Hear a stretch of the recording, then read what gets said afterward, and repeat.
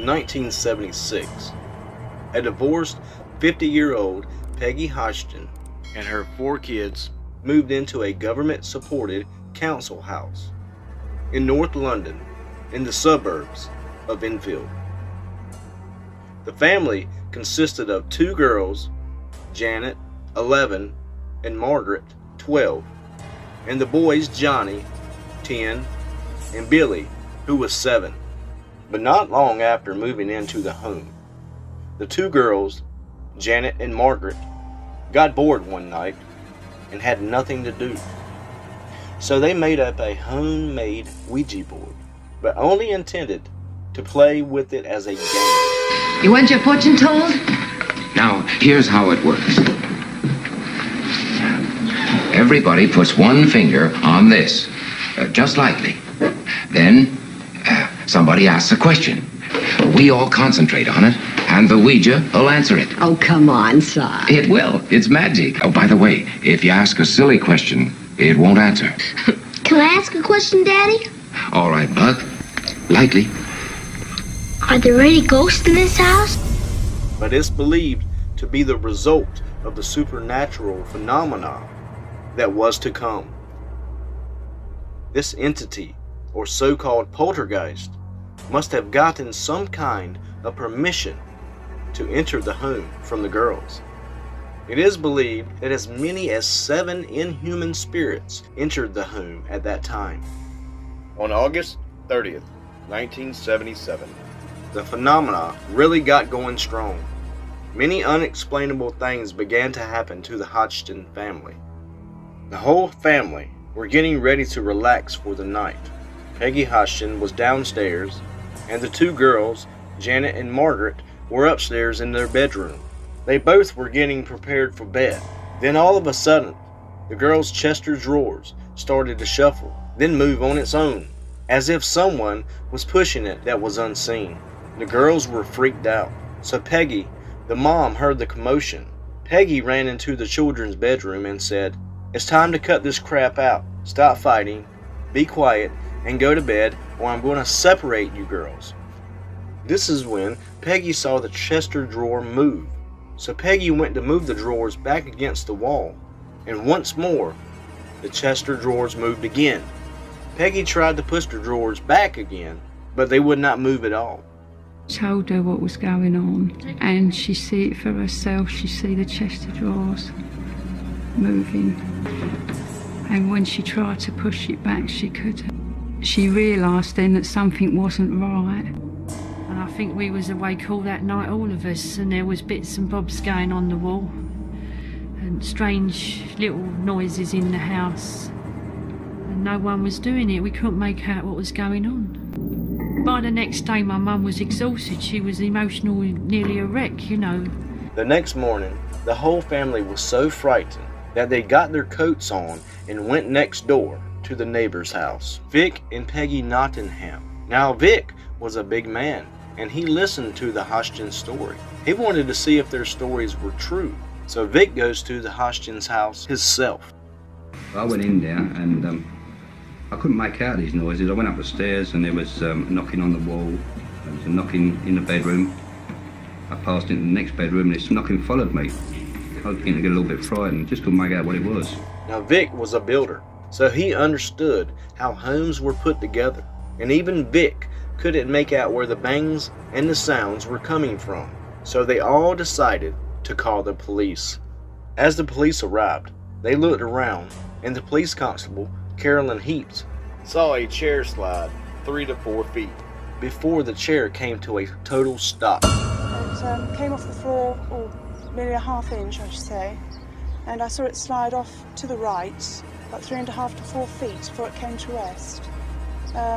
I checked to see whether or not it could possibly have slid along the floor. I placed a marble on the floor to see whether or not the marble would go in the same direction as the chair did, and it didn't roll at all.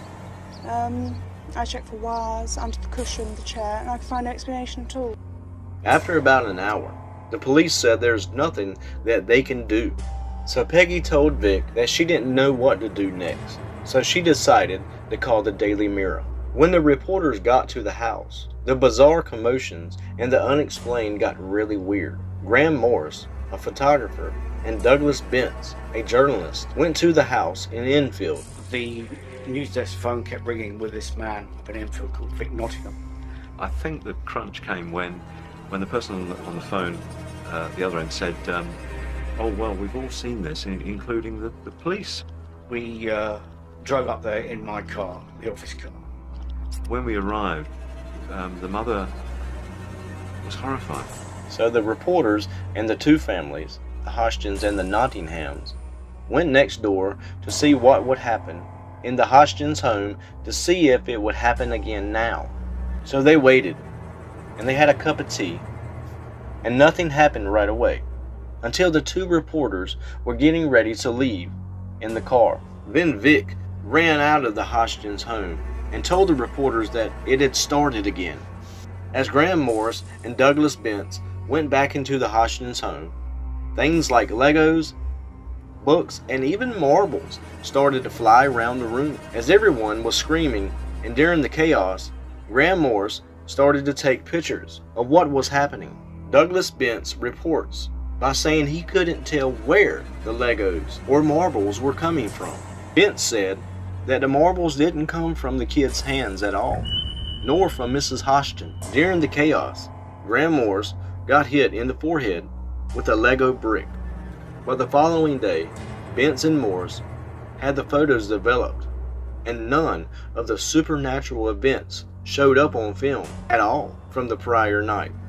The two reporters were upset that they didn't get anything supernatural on film, but the two reporters become so concerned for the family that they contacted specialists from the Society of Psychical Research. The SPR was set up in 1882 to investigate the unknown and examine any paranormal actions or unexplained actions. The SPR has a wide scope of individuals, from complete doubters to individuals who are 100% sure the paranormal exists. At this very time, in 1977, the SPR had a new member, Morris Gross. Morris Gross was an inventor and joined the SPR after his daughter passed away. As soon as the call come in about Enfield, Morris Gross jumped at the chance and headed to the Hodgsons' home. I thought, this is very, very unlikely. Anyway, I kept my mind fairly clear on it. I went to that house, went in. As soon as I got in, I could see everybody was very disturbed. The interesting thing here was that the mother and the children had not a clue what a poltergeist was. So he said, well, look, you're not on your own, Mr. Gross said. He said, I'm going to make sure that you're not left on your own to feel frightened anymore. And she thanked him and she said, I'm sorry about it, Mr. Gross. I just don't know what to do. She was very desperate. He was quickly convinced that there was something really going on in the Hodgsons' home. Morris Gross quickly felt like this case was over his head, so he sought the help from Guy Lyon Playfair. Guy is a writer and a journalist with a background in paranormal research. Within 2 weeks after the first coming in contact with the Hodgson family, the two started camping out at the Hodgsons' home and ended up staying at the Hodgsons' home for the next 14 months. Both Morris Gross and Guy Lyon Playfair were convinced that they were dealing with a real poltergeist case. A poltergeist is a ghost or other supernatural being supposedly responsible for physical disturbances, such as loud noises and objects being thrown around. Also, many parapsychologist researchers believe that the psychokinesis, or ESP, in younger teens can play a part in this so-called poltergeist activity. The Daily Mirror's coverage attracted the attention of the BBC Radio, who sent over a young reporter to the home in Enfield to investigate and see what was really going on. The BBC sent over Roz Morris, a broadcaster. Morris Gross and Roz Morris talked over the case. And the family went to sleep and we waited to see if anything would happen. We've just heard a noise, having come downstairs. We've just heard a noise upstairs. And And the chair, which was standing by Janet's bed, appears to have moved. The chair's been thrown behind Pete. Well, I'm hoping I'm not getting the microphone shaking in my hand, because that was rather an unnerving experience. I mean, we all know kids can fake being asleep, but it didn't look like that. It looked as though she had been asleep, and suddenly something had happened. The knocks and sounds continued to happen. The children spoke of seeing a black mass that manifested itself in their bedroom, and it terrorized them by showing itself to them. They all started sleeping in the same room together. Finally, the Hodgsons reached their breaking point, because they reported experiencing weird noises and knocks every night. Say the knocking is on the wall over there. You go to listen to the knocking on the wall over there, and suddenly it will come from that wall over there. And when you go to listen there, it comes from the ceiling. It was always on the walls, and it was really thumping rather than knocking. There was a lot of thumping. So both Morris Gross and Guy Playfair got really worried about the family. So they both decided to send the family on a vacation to just get away from the house. After a week, the Hodgsons returned to their Enfield home, and the disturbances returned as well with a vengeance. So Janet and Margaret were sleeping in the same bed and felt the bed shaking and moving very violently. Everyone heard knocking and banging on the walls of the bedroom. Morris Gross took the chance to try to communicate with the poltergeist. Morris came in and he said, I wonder if it could answer me. I challenge this knocking. Knock 1 for no and 2 for yes. Are you a male spirit? 1 for no and 2 for yes. That's 2. You are a male spirit. Are you having a game with me? Oh, right. As I asked the question, are you having a game with me? It's through the cardboard box and the pillow right at my face. Well, if I wanted proof, that was it. I mean, there was no better proof in the world of anything than that. In late November 1977, Janet started drawing really disturbing pictures, and all the while her behavior and her attitude was really becoming concerning and would go into like epileptic fits. Janet had even attacked her mother and attempted to kill her with her bare hands, and on a number of times almost succeeded. Morris had to physically restrain Janet to help calm her down. They called a doctor over on the 26th of November. The doctor had to sedate Janet with 10 milligrams of Valium just to calm her down. That didn't stop the poltergeist at all though. Somehow, Janet got out of bed, and Janet was found asleep on top of the Chester drawers, sleeping on top of a radio. Even Janet was confused about how she got there. So we conducted a couple of interviews with the girls, and in one of them I was asking them about when the phenomena began, and then suddenly, halfway through the interview, there was a loud knocking noise. I think it was 3 knocks. I can't remember exactly what happened. In the atmosphere, in the context that we were filming, of course, everyone was quiet. There was nothing going on, and people would be aware of interruptions and noise. And, of course, everyone was immediately aware that something had gone on, and nobody in that room had caused it. I mean, I don't know whether it was caused by the family, with Janet as the main person causing it, or whether it was something else trying to get in. I've no idea. How does it feel to be haunted by a poltergeist? It's not haunted. Shut up. Why isn't it haunted? I don't know. Does it frighten you, the things that happen here? Oh, well, it did first, but now I've got more used to it. And you learn to accept the things that happen. Now, Janet was captured more than once by the camera springing out of bed, seemingly against her will. Janet's asleep, and suddenly she's being dragged out of bed. She's dragged to the door opens on its own, she goes through the door, and we heard the commotion upstairs, We rushed up the stairs and caught her coming down the stairs head first. On the 14th of November, 2 passerbyers by the house in Enfield had reports that were just so unbelievable. One passerby heard a commotion and looked up and seen Janit floating around her room as if she was levitating. And he looked up, the curtains had been pulled across, he looked up and he saw Janit floating around the room in a horizontal position like this, followed by some books and toys. But at the same time, a lady across the road seen Janit laying flat, and she was floating up and down in front of her bedroom window. Then a new twist. Morris Gross was sitting in the living room with the family, and then all of a sudden he hears a dog bark. Come on, let me hear you say my name.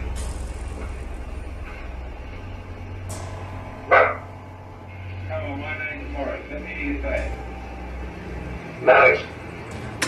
Now that was the first time we heard the voice, and since then we've been hearing it again and again. And what do you think these are? Are they people or are they just voices? Could be spirits, I don't know. I believe it's a ghost, a spirit. Janit reports that the creepy voice wasn't coming from her, but from behind her. When you hear the voice and it comes out, where does it come from? Here, in your throat? No. Where do you feel it comes Back from? of the neck. Back of the neck. And so it must be as if it's somebody else speaking then, when you hear it. Yeah, behind us. I wonder, do you think there's anyone there just now?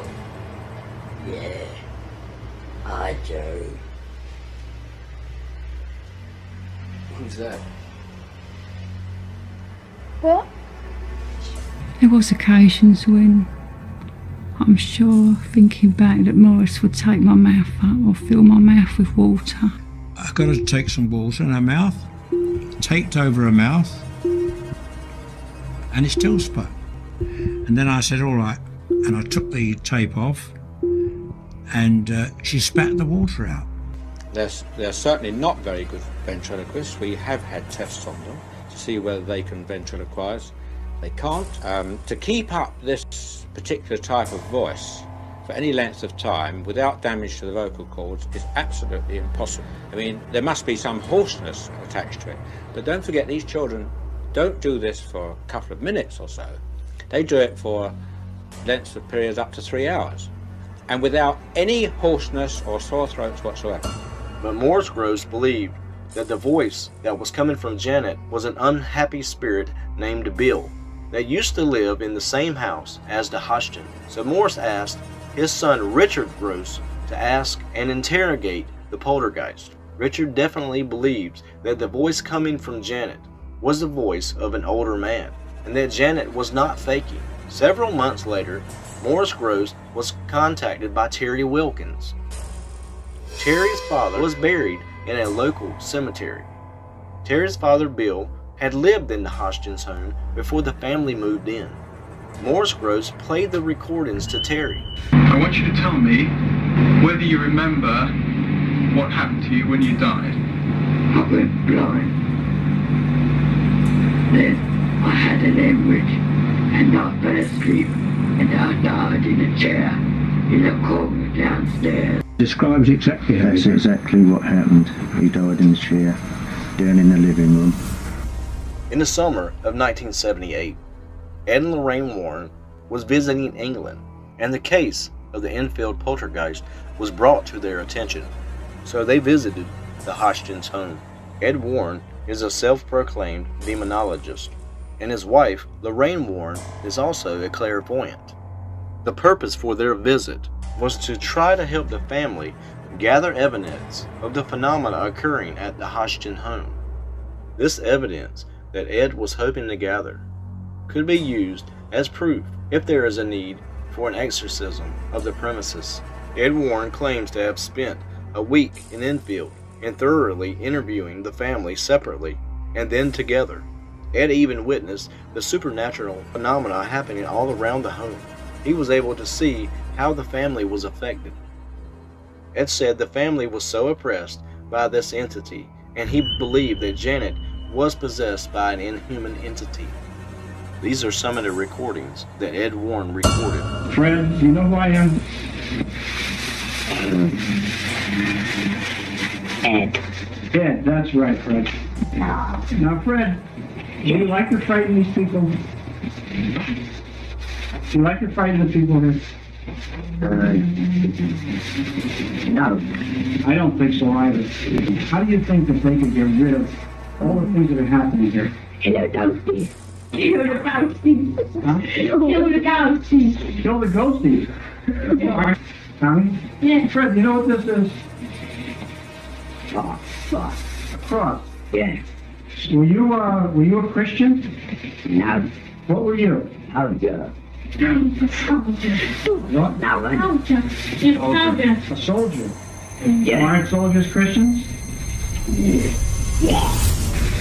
Ed was convinced that the family was under some kind of supernatural oppression, but Ed Warren wasn't able to help rid the family of the entity because they believed that this was some kind of evil demonic activity and it would require the assistance of a Catholic priest to come and perform a cleansing.